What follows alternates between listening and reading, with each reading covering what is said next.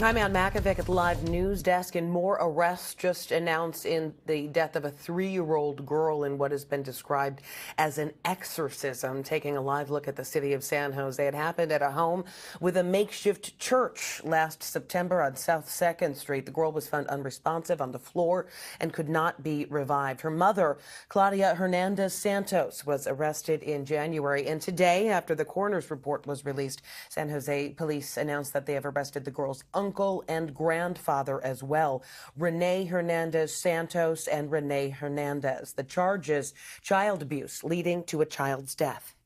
There was a delay in time before officers and emergency personnel were contacted.